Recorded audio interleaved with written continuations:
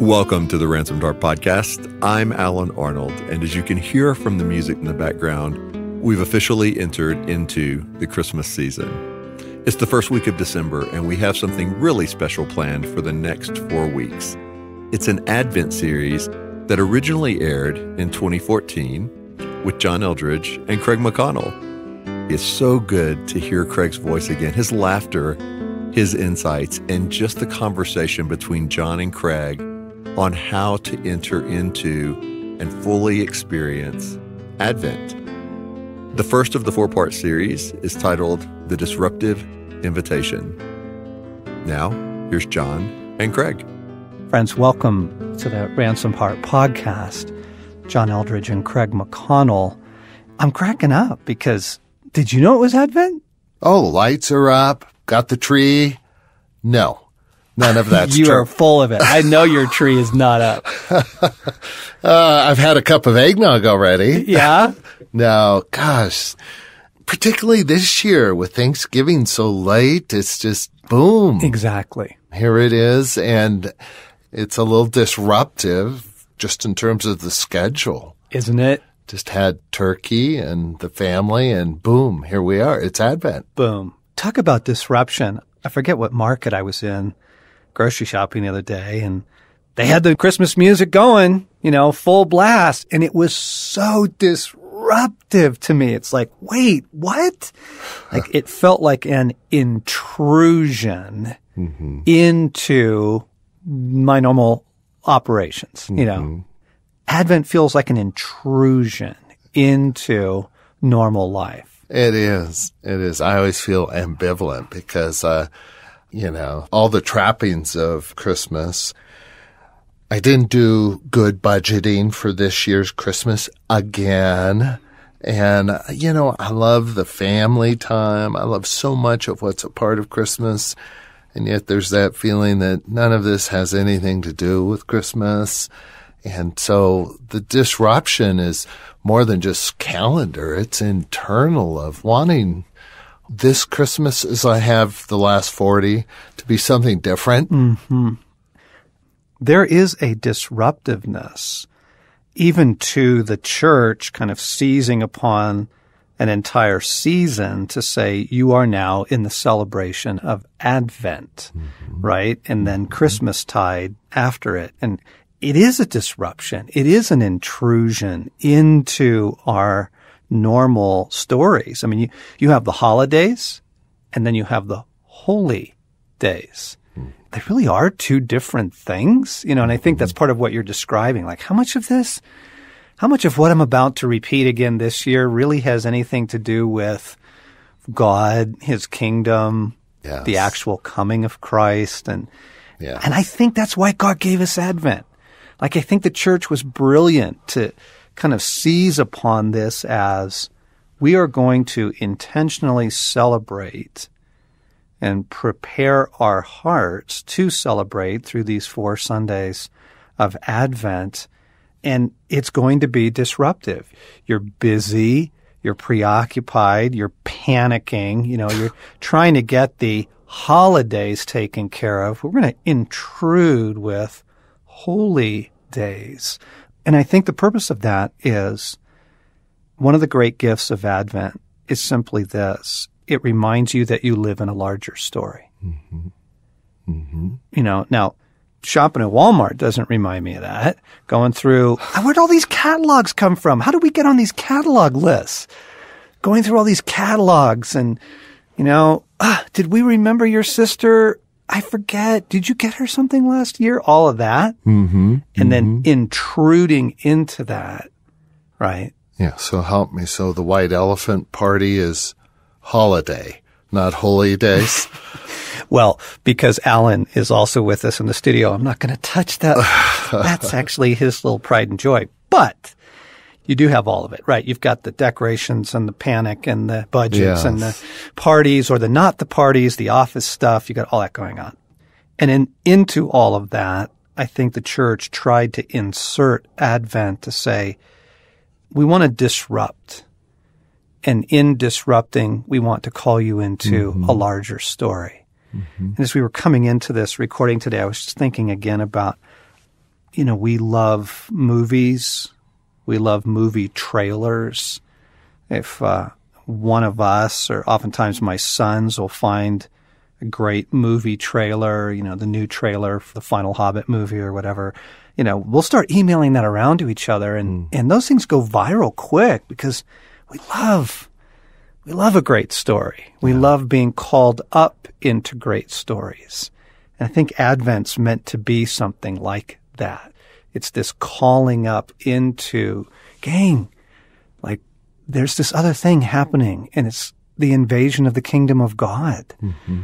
And you have a part in that, and it's epic and it's beautiful. And let's remember that. Let's be intentional to be called up into and reminded of a larger story, which we ache for. We want that. And why, John, does it take disruption for us to be reminded of a larger story? I mean, here we are, followers of God and lovers of Christ, and Christmas comes along. And why is it we need to be disrupted? Okay, that's a great question. I think it's two things. There's something about the collective momentum of your culture, just the pace of life and the mood and the push and the, people's lives are so busy. So you have this unbelievably inoculating, numbing, distracting power of the world you live in, right? But then, if we're honest, there's also something about human nature that we are constantly trying to find some relief, some answer to the longings and desires in our souls, and we'll take anything. Mm-hmm. I mean, we'll use television, right? We will use Starbucks. We will use the new ice cream store that went in down the street. There's something about human nature that is not good at waiting, not good at anticipating the coming of the kingdom, not good at remembering God and his story, right? Yeah. And the holidays just play right into that. The panic, the preoccupation, the grasping at joy. You see what I'm saying? Yes. Right? There's the river of your world that you live in and its pace. But then you also have something to human nature that needs disrupting. We need God to intrude into our story. And man, if there was ever an intrusion, I don't even want to say Christmas is it, because you're thinking of the Christmas celebrations. Yes. I want to say if there was ever an intrusion, the incarnation sure was it. Yeah. I think I live too often kind of on a very superficial level in a small story, not aware of kind of the rhythms of the kingdom. And I'm saying this to my shame. And for my heart to be captured, it takes disruption. It takes something jarring to get my attention. And it's either words that someone says, a song I hear, or something I see or read. But it does feel like, for me, walking with God requires lots of disruption, kind of jarring, him getting my attention. Yeah. And my sons loved those Advent calendars when we were growing up. When the boys were young, we'd do the little open each window. With chocolates? No. Sorry. Okay. That would be an example of the human desire to find some immediate gratification. I'm back. Okay. Well, no, it's beautiful. It's got to put a little chocolate in there to get people to do the Advent calendar. That's such a perfect picture of it. But just the anticipation of opening up a new window every day, and what's the picture in the window, or was there a little scripture verse or something like that, and is an invitation into a larger story. Come and remember. Pause, be disrupted, come up out of your massive preoccupation and small story, come up into, and I love those little calendars. They were so fun when the kids were young. You have those and it builds a sense of anticipation, and, we don't do those. any other time of year. So there's a specialness to it, and it helps to give it that aura of something really good is taking place here. We're celebrating something very special. I think that's what Advent was supposed to do for our hearts. Yeah. Would those be the words if you were a prophet or God, that you would want this disruption to communicate, come up? Put into words, John, what is God saying in this disruption? What's the invitation? How would you phrase what God is calling us to? Francis Thompson has this great line where he says, "And every now and anon a trumpet blast sounds from the hid battlements of eternity."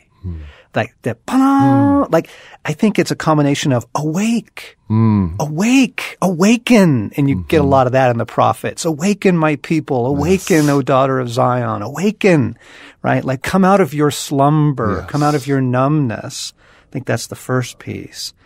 And then I think a huge thing is remember. Remember, like when we celebrate Christmas, we celebrate our rescue. I think we forget that, you know, because again, you've got the holidays and you have the holy days. And, well, no, we're celebrating, you know, having the kids home. We're celebrating, you know, all that's good. All that can be great. But I think he's saying, awake, awake, remember the story you live in. I accomplished your rescue this month. I accomplished the invasion of the kingdom. And I think it's awaken and remember. And probably something like anticipate, right? Awake, remember, anticipate my next move. Yeah, that larger story, John, that the world was just under the cloak of darkness and that I was just alienated, having no relationship with God, and that he took the initiative. He disrupted the status quo. He intervened. He invaded not just the world, but my world, my life. And as you put it, rescued me. Under a cloak of darkness and in deep bondage, right? The world was held prisoner to the evil one. And God intervened in the presence of his Son into our stories. He intervened into the story of the world, and everything changed. Yeah. I mean, literally the calendar changed. Yeah. I was rereading the Christmas story that Elizabeth pondered the things that were said and done regarding her being with child, and Mary wondered and pondered. There's something about Christmas and the coming of Christ that if we see clearly, one of the things we're saying, we're left to ponder and wonder, what are these things? What do they mean? What significance do they have? Right. Exactly. And friends, okay, first off, if Advent's kind of catching you off guard this year, you're not alone. That's the combination of human nature and the world in which we live. It is disrupting. And there's two different kinds of disruption. There's the hassle, harassment, frantic, oh my gosh, I've got to get the holidays done. What is it? Decorate the house, sign Christmas cards, you know. Then there's this other really wonderful disruption. It's as disrupting, frankly, as Jesus stepping into the scene, right, in Bethlehem 2,000 years ago. It's the disruption of God using the Advent season to kind of awaken us out of our small story again. Whoops, got caught up in that. Okay, thank you. Awaken. Remember that you live in a larger story and all that God has done and is doing and will do. And then that piece of anticipation, almost like the boys when they were young, opening each little window in the Advent calendar, building anticipation. I think Advent builds anticipation, not just for the celebration of Christmas Day, but it builds anticipation for this God is still moving, this larger story is unfolding every day. And it just calls me back up out of, my busy, distracted life and the numbing effect of the world. And it calls me to remember. So we're going to do that for these 4 weeks together. We're going to use Advent as a welcome disruption to awaken us and to help us remember and to build a sense of anticipation. I think the invitation is journey with us in these podcasts, but also choose some observances, choose some things, whether it's the Advent wreath and lighting the candle and prayers, or it's the calendars, or find something that allows you to awaken, remember, anticipate this Advent season. Let it disrupt in redemptive ways. Yeah, and just invite Christ to disrupt. Come, Jesus. Come, Jesus. You've been listening to John Eldredge and Craig McConnell. Before we close, I just wanted to make you aware of the Ransomed Heart Christmas offers this year. You'll find them at ransomedheart.com, but almost 100 of our resources, book, audio, video, are available for either $4 or $8. In most cases, that's way less than half price, and it's a way to give the gift of freedom this year. Also, you can gift for the first time ever a tribe membership to a family member, to a friend, to a pastor, to a coworker. It's an annual membership, and when you pay for the annual membership, you'll be given a code. You can give that to whoever you like, and they'll have a year to experience all the resources of Ransomed Heart at no additional cost. So it's just a special way for us to say Merry Christmas. I hope you'll go to our website and check it out. I'm Alan Arnold, and we'll see you here next week on the Ransomed Heart Podcast.